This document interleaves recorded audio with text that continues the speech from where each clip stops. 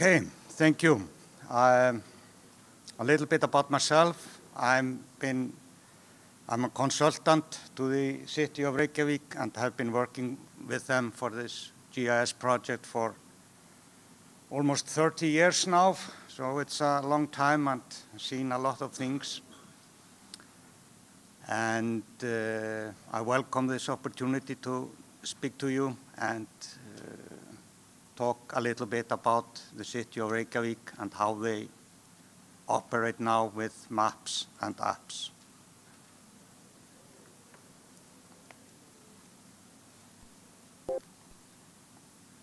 Is it not transferring?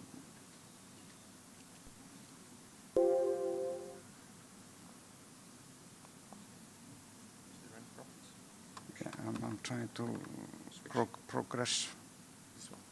This button, click. No, not this one. This one. Bigger one. Okay.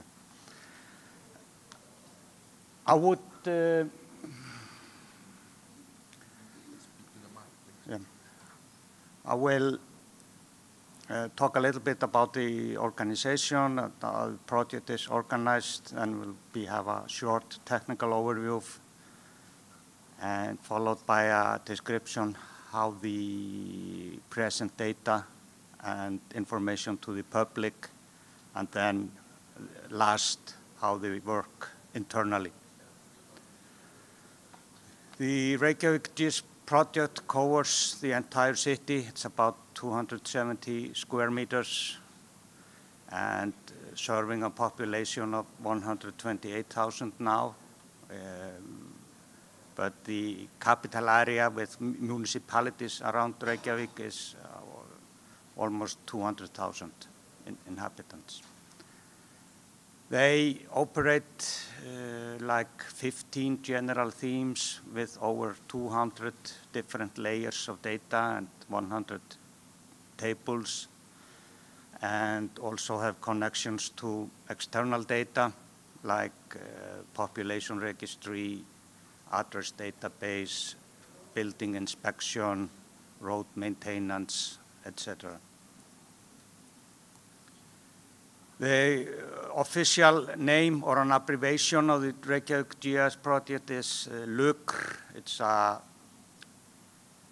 abbreviation of the called Landupplýsingakerfi Reykjavíkur, which is even difficult for us Icelanders to say. So I wouldn't ask anybody else to try it. But it's a formal cooperation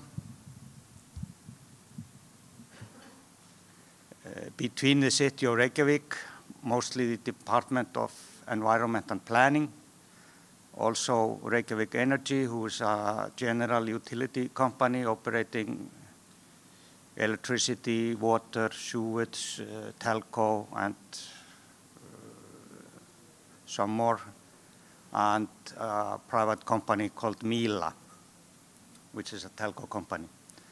They've been using or operating together for more than 30 years, and it started while they bought ArcGIS in like 1989. And one of the reason for the success of the project is probably because it has a certain structure and operated by a board from all the members. The project has a manager who oversees that the project is going well. Also a technical committee that meets now about 4 times a year. In the beginning it was much more frequent. Have dozens of skilled workers in the GIS field, and hundreds of other employees uses the data.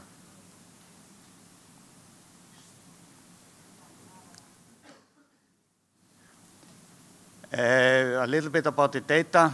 It's having buildings, streets, parcels, and utilities, which are basic themes. And then they have this connection to Reykjavik Energy and Mila, which provides data from their utility systems and gets central information from the central database. They have a database about traffic accidents, business registry, addresses, buildings, and so on. So it's quite many databases and data located in different locations when they are trying to are combined and working together.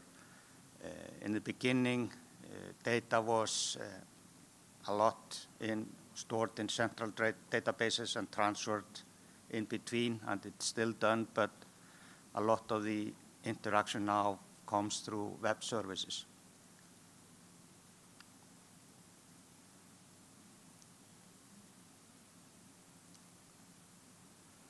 A little bit about the history. The formal cooperation started in 1988, and in 1989 they decided to start using ArcInfo from Esri after an open bidding.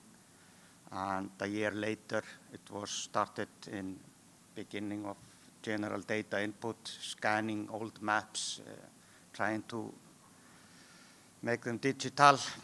It was a work that lasted, was a heavy work that lasted for 6 years until the end, but they were able to start operating much sooner with limited data. And but they have always been trying to be innovative and using the technology to its best. And as long as in 97 they started to deliver and make data available on the internet, so people could type in, log in, and select data and get it from their usage. It was mostly for contractors and other city departments. And then they advanced from using spatial databases, web apps, and increased the app usage later on. A little bit about the technology. It's stored in databases, have special Actually, we have some issues, so okay, so I have to look this way. So, but we have the databases, file server, disk server, and 2 ArcGIS server, or 1 ArcGIS enterprise with portal and connects to ArcGIS Online, and also server that is for the city specially designed web application, which I will now start to work on. It's called Borgarvefsjá, and it is the face of this project to the public. It is has like 2 views. One is to the public and the other is internally, and I will end by talking about that, the internal view, but first about the public. But the first version of it was published in 1999, so it will celebrate its 20th anniversary next year. And below, on the left, you can see the first version used by ArcIMS software, which is no longer exists. And then it has developed through few versions into the current mobile-friendly application, which runs on an ArcGIS server and is mostly used by JavaScript. And of course, the information and everything like that has increased since the first day. But it was quite amazing project at that time. So here is the general interface. The users, they can select from themes, they can select to display a conventional map or aerial imagery. In recent years, the city takes aerial images at the resolution of 10 centimeters every year of the city. So they can update that and have a good imagery of the data of their city. But the base maps, they are updated more frequently. And I will skim over a lot of the information that it makes available. You can see all kinds of utilities, hot and cold water, electricity, telco cables into each building. You can get information about it. However, recent development has been so that the utility companies are putting more restrictions on the information they provide about the systems. It has something to do with security, and they don't want to publish it all. But the public can get information about demography, about the inhabitants in certain age groups at certain districts, so the general public cannot dig into each household. It's thought of being too personal. They have, as I told you earlier, take aerial photos every year, and you could easily compare old aerial photos with new one. For example, here on the screen you see photos from 2004 and 2018.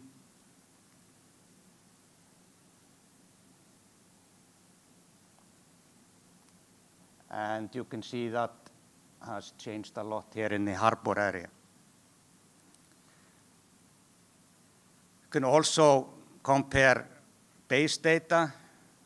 Here is as well as long as into 1999. Here you can see a change in some road networks. The left one is 1999 and right one is today, and you can select the time frame you are using and see how things can have changed.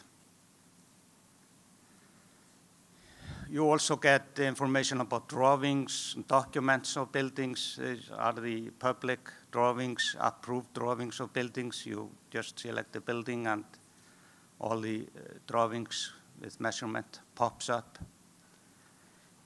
You can get traffic info or routing. They have put pedestrian routing, so you can find the way to walk between 2 points. And you can see they have two options, the shortest path and the safest path. And as you can see there, the safest path can be quite long sometimes, as it has not the official structures that are required for fully safe walking, like crosswalks and things like that. 5 minutes left. Okay. You can get information about traffic, pedestrian and cycling, the amount for special counters on for yesterday over a different period. Also speed of cyclists. And for special occasions, you get information about cars, number, speed, and statistics about how if they are over the speed limit, and how many of them are over the speed limit, the maximum and minimum information.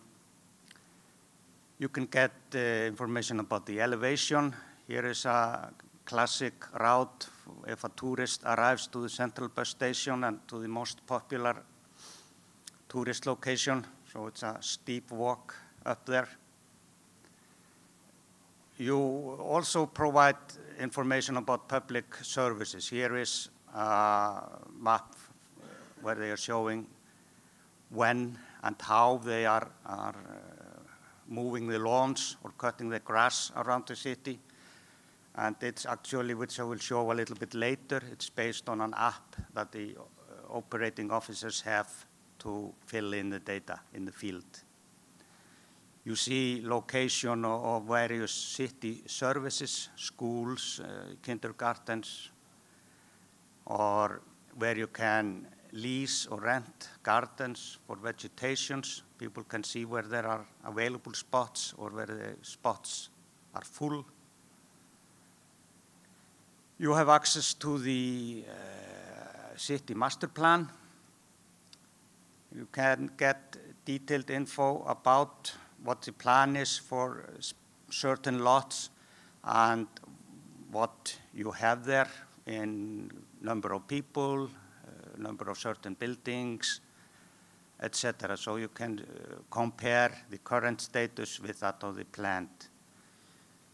You can also get information about all construction projects in progress, how they, the time that it will take, and certain conditions about it.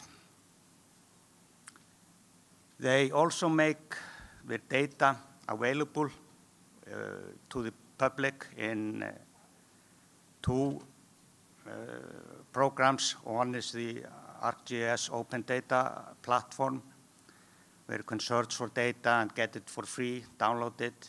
Other is a data delivery hub, where the users sign in with an official digital ID, and they can select different formats like CAD or even different map projections. They got information about, that's now I'm turning into the internal stuff, which only employees can see. They have information about the car parking and all the inspectors of project, like cleaning up the streets, cleaning up pavements, moving grass, cutting grass, all maintenance. They have apps, easy to use apps where they can select what have been done and monitor the status, and the information will be provided to the citizen. You have also all kind of additional tools 1 minute. to get detailed data about buildings types of certain regions. Users can select the areas interactively and get information about the types, age. They can take the data, see it in a tabular view, export it to Excel, see the property values, and the advantage is that they can draw up their own areas and select whatever they want to. They have information about demography, how it has developed over the years, information about the individuals, who owns properties, who lives there. And finally, I want to show you the latest project, which is for the social services, which has to deliver food to the elderly people every day. And they have started to use ArcGIS Online for routing. And then they get the information. The driver who takes the meal to the people, he gets information about where to drive. The route is optimized, and he gets information about the order. He has to take it in an app and uses the ArcGIS Navigator to travel between the city. So, to say thank you. Okay. Thank you very much, Stefán, for your presentation.